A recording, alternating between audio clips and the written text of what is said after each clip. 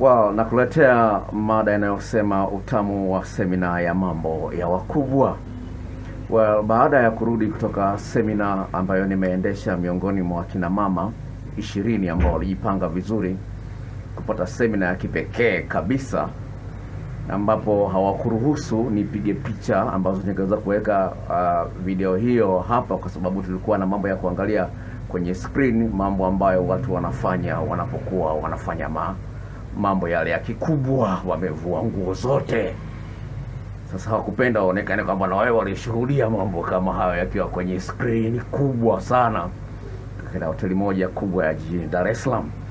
Sasa nimegundua kwamba ni jambo la muhimu sana kwa watu wa wanaume au wanawake wapate nafasi ya kuona wapi wanakosea katika mahusiano yao. Hakuna mtu ambaye ni mkamilifu, hakuna ambaye anajua kila kitu.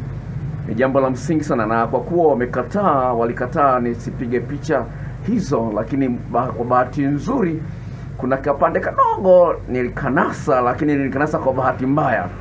Wakati najiandaa kupiga picha ile ya kuonyesha live practical, yani kwa vitendo, jinsi ya kumkatikia mwanaume kiuno, jinsi ya kuendesha kiuno mwanamke anapokuwa anafanya mapenzi na mwanaume, wakati namfundisha dada mmoja jinsi ya kuweza kutumia kamera yangu na kulipiga, ikawa imedaka mambo fulani, na nitayaweka mwishoni mwa video hii uweze kuona, na inaonyesha jinsi gani hawa wanawake wamefurahi kwa kupata kitu kipya tofauti na walivyokuwa wametarajia au walivyokuwa wamezoea katika semina nyingine zote ambazo walishawahi kupitia.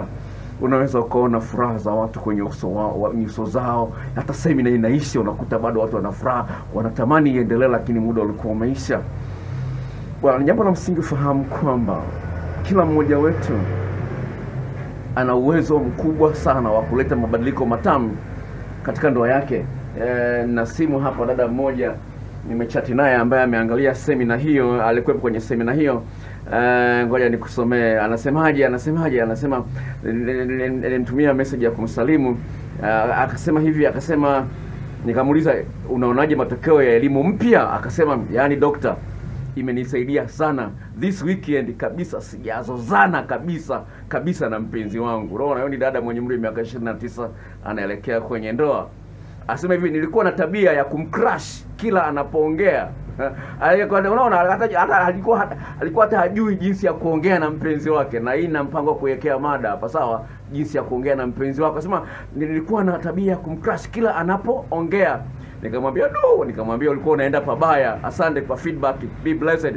Akasema yes doctor, kwa kweli na apply mafundisho yako pia na ya ukimya, ile kufundisha jinsi ya kukaa kimya katika njia ya kutaka kumbadilisha, japo inaniumiza kidogo, lakini nimeona ameanza kuniheshimu zaidi kuliko pale mwanzo.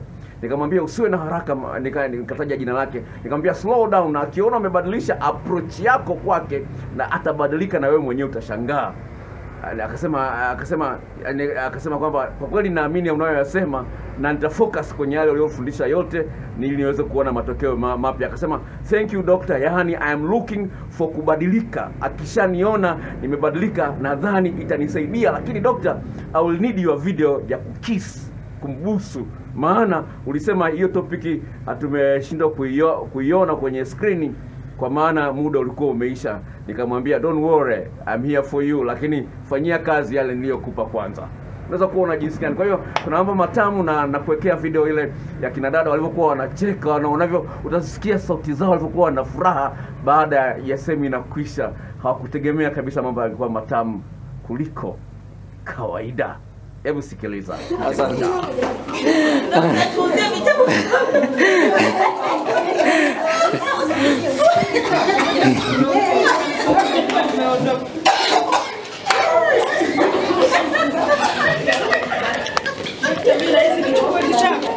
Maana kwangu anasafiri usiku wa leo.